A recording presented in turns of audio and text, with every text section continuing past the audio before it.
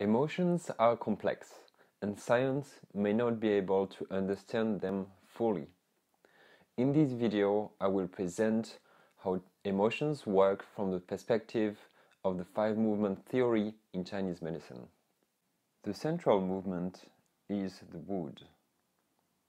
It is associated with the Chinese medicine organ of the liver, which is in charge of emotions regulation.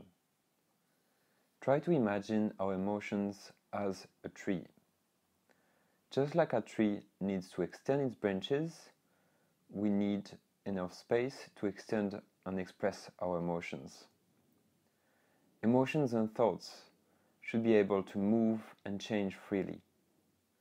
Chinese medicine does not see any emotion as fundamentally good or bad, but blocked and repressed emotions can create qi constraints, which can lead to cardiac conditions, depression, asthma, tumors, etc. According to the five-movement theory, fire is produced by wood.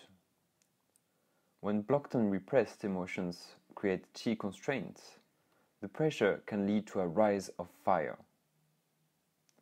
Stress can excite the brain through the ascending reticular activating system, which is good to keep us alert when danger is around, but can also cause agitation and insomnia.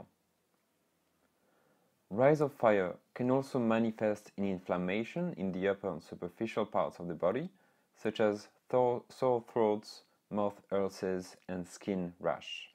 In Chinese medicine, earth is related with the digestive and metabolic systems, including the microbiome. In our tree metaphor, the soil is stabilizing the tree. Similarly, strong and efficient digestive and metabolic systems are required to keep our emotions stable. Research shows that gut microbiome imbalance, which can be due to unhealthy diet and antibiotics, for example, can deregulate the hypothalamus-pituitary-adrenal axis and make us more vulnerable to stress.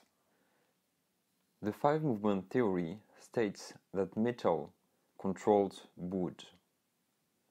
Internalized rules and morals act in a way that is similar to cutting a tree with a metal axe.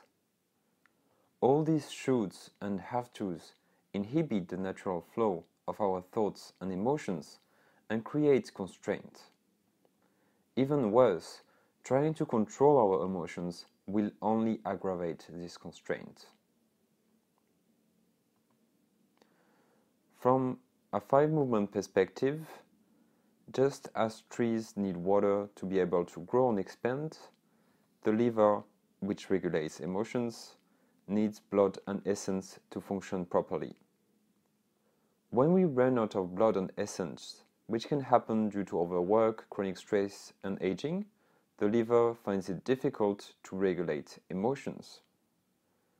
This explains emotional irritability around the menstruation, childbirth, and menopause period, which are characterized by a lack of blood and essence.